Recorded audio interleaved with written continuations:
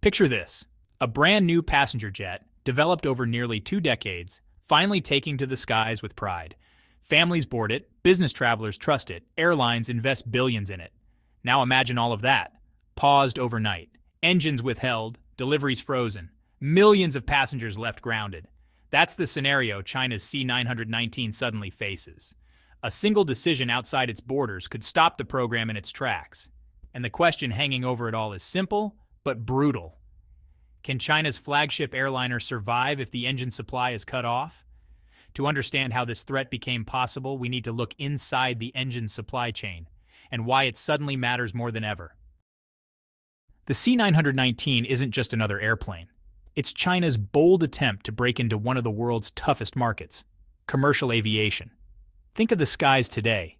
For decades, two giants have dominated: Boeing from the United States and Airbus from Europe.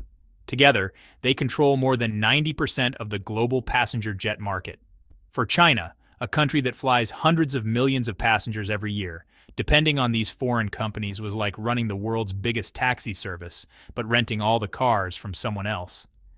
The C919 was built to change that. Designed by COMAC, the Commercial Aircraft Corporation of China. It's a narrow-body jet, built to compete directly with the Boeing 737 and the Airbus A320. In other words, the exact planes most people board when flying short or medium distances. And here's why it matters. Every successful plane doesn't just make ticket sales possible. It reshapes billions in aircraft orders, jobs, technology, and even national pride. China has already poured more than $70 billion into aviation projects, and the C919 is the crown jewel meant to prove the country can go toe-to-toe with the West in the skies. But for all the ambition and money behind the C919, there's one catch. Its most critical part isn't even made in China, and that single detail is what makes it so vulnerable. Every airplane has one part that decides whether it flies or sits on the ground: the engine. It's not just the heart of the aircraft, it's also the most complex, expensive, and heavily guarded piece of technology in aviation. The C919 relies on engines called the LEAP-1C, built by CFM International, a joint venture between America's GE Aviation and France's Safran. These engines are marvels of engineering, thousands of precision parts working at temperatures hotter than lava, spinning at speeds faster than a dentist's drill, all while being safe enough to carry hundreds of lives at 35,000 feet. Here's the problem for China. These engines aren't made domestically. That means every C919 built today depends on foreign supply chains, export licenses, and ultimately political approval. If that chain is broken, whether through sanctions, export restrictions, or contract cancellations, the jets become nothing more than expensive shells sitting on the runway.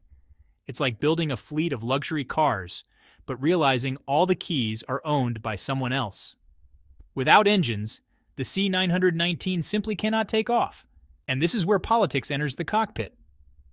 Because the decision to keep supplying these engines isn't just business. It's now in the hands of governments. In early 2020, a shocking idea surfaced inside Washington. What if the United States blocked engine sales to China's C919? At the time, Donald Trump's administration was already locked in a trade war with Beijing. Tariffs, blacklists, and tech restrictions were flying back and forth. The logic from Washington was simple. Why should America help China build a jet that could one day compete against Boeing? If the United States stopped approving export licenses for GE's engines, the C919 program could stall overnight. The idea quickly sent shockwaves across the aviation world. Airlines had already placed hundreds of orders for the C919, and global suppliers stood to lose billions. Even U.S. companies like GE knew that cutting China off could backfire. They'd lose one of their biggest customers, while European or Russian suppliers might swoop in to fill the gap. Still, the fact that the White House even considered such a move exposed the C919's weakest point. Its survival wasn't just about engineering or demand. It was now tied directly to geopolitics, and one decision in Washington could decide the fate of China's aviation dream. But while the threat was real, the story didn't end there. Because China had already been preparing for this exact scenario, and what happened next could change the balance of power in aviation. China knew from the very beginning that relying on foreign engines was a risky bet, So while the C919 was being developed, engineers were quietly working on a homegrown alternative, the CJ-1000A, built by the Aero Engine Corporation of China. The CJ-1000A is designed to eventually replace the foreign-made LEAP-1C. On paper, it promises similar thrust and efficiency, making it a direct competitor. But in practice, developing a jet engine is one of the hardest engineering challenges in the world.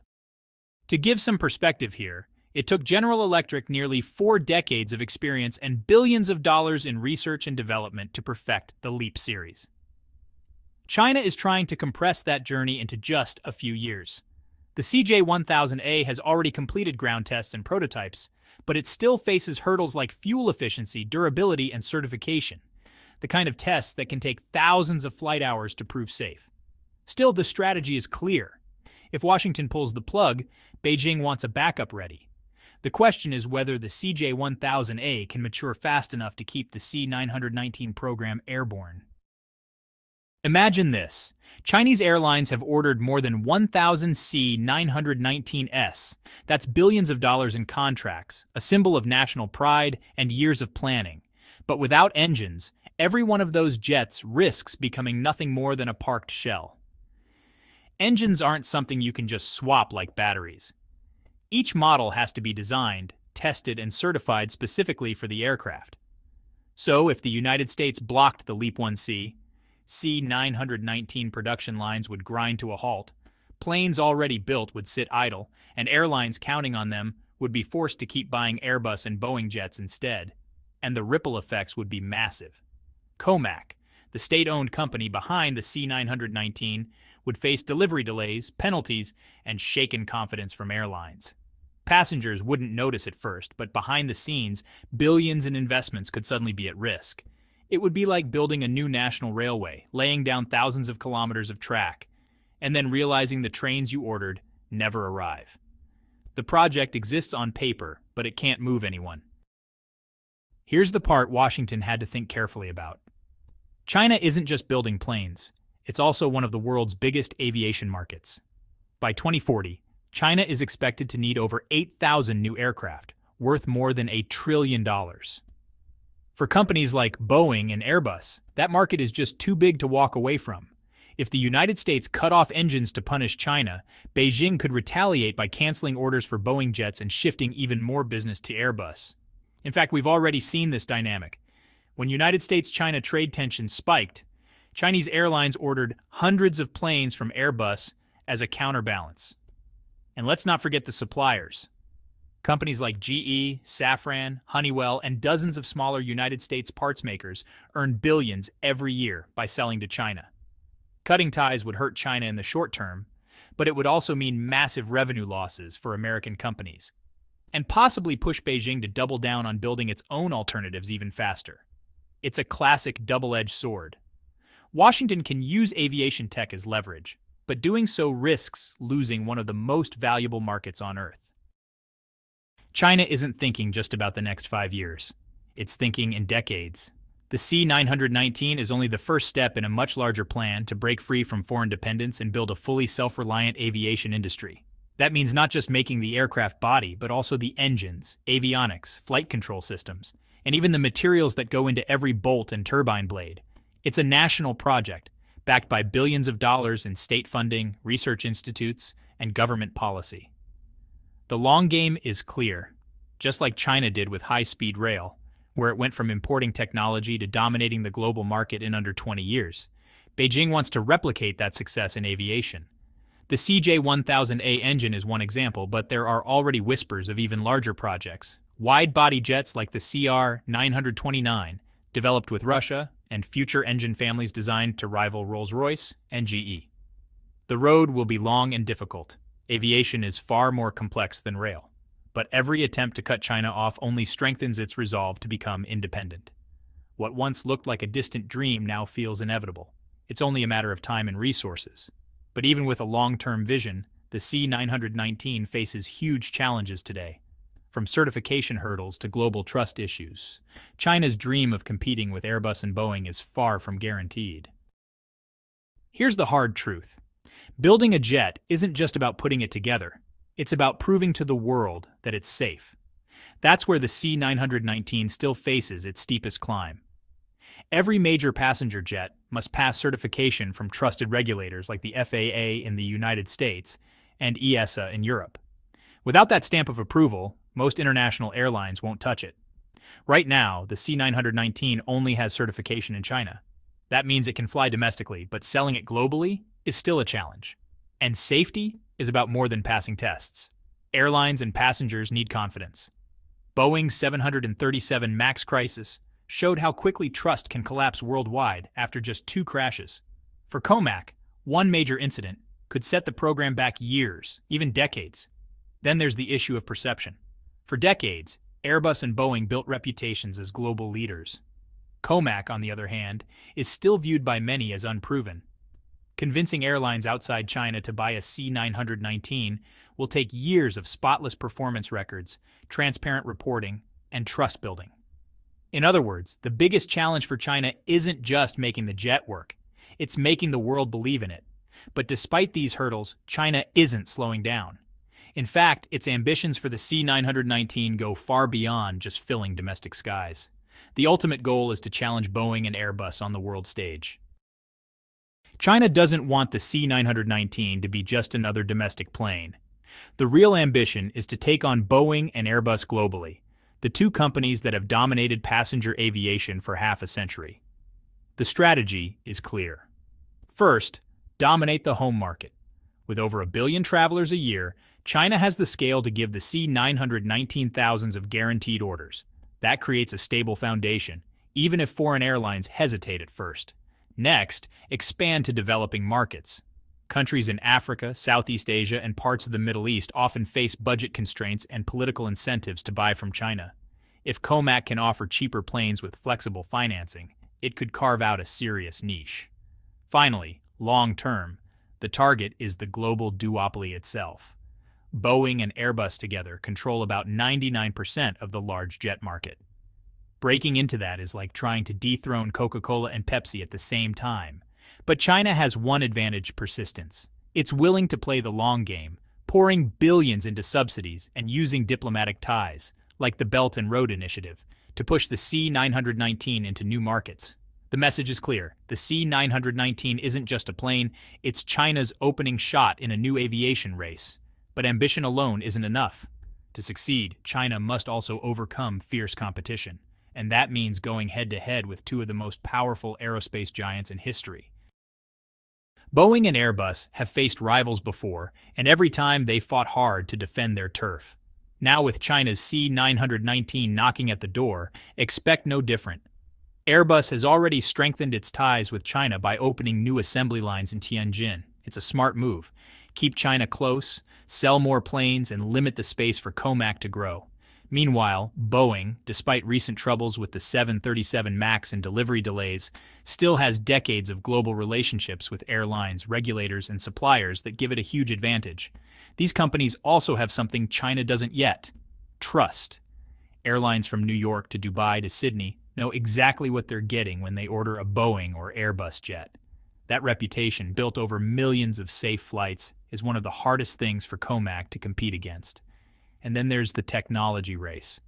Boeing and Airbus are already developing next-generation planes with better fuel efficiency, lighter composite materials, and digital cockpits powered by artificial intelligence. By the time the C919 fully ramps up, its competitors may already be one step ahead with even more advanced models. So while the C919 is China's big breakthrough, Boeing and Airbus aren't standing still. They know that losing even a small slice of the market to COMAC could cost them billions, and they'll fight to protect their dominance. But here's the twist. This aviation battle isn't just about planes. It's about geopolitics, national pride, and global influence. And that makes the C919 more than just a jetliner. It makes it a symbol.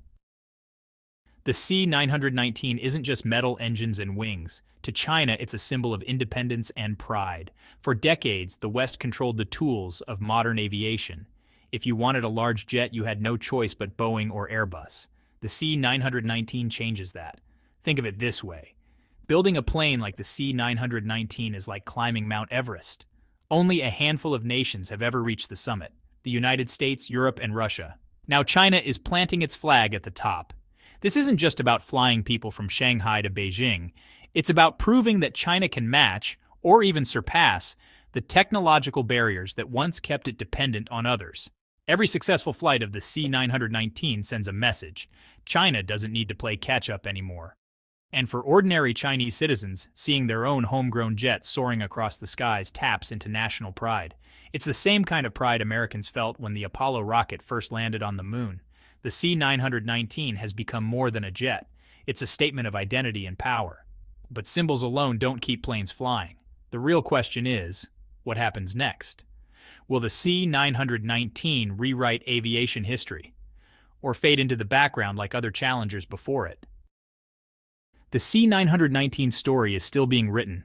On one hand, it faces massive challenges: engine supply risks, global skepticism, and two competitors that control almost the entire market. On the other hand, China has something no other challenger ever had: a domestic market so huge it can sustain the program for years, even without Western support. If the C919 continues flying safely, improves over time, and proves reliable, more countries may take notice. Step by step, China could chip away at Boeing and Airbus's dominance. And if China ever achieves full independence in building engines and avionics, that would be a true game changer, not just for China, but for the balance of global aviation. In the end, the C919 is more than a plane. It's a test of ambition, persistence, and power. Can China break into one of the toughest industries in the world? Or will history repeat itself, with Boeing and Airbus keeping their duopoly intact? The skies are wide open, and the answer will shape not just the future of aviation, but the future of global power itself. So what do you think? Can China's C919 truly challenge Boeing and Airbus? Or is it destined to remain a regional player? Let me know in the comments, and don't forget to like and subscribe for more deep dives into global tech and geopolitics.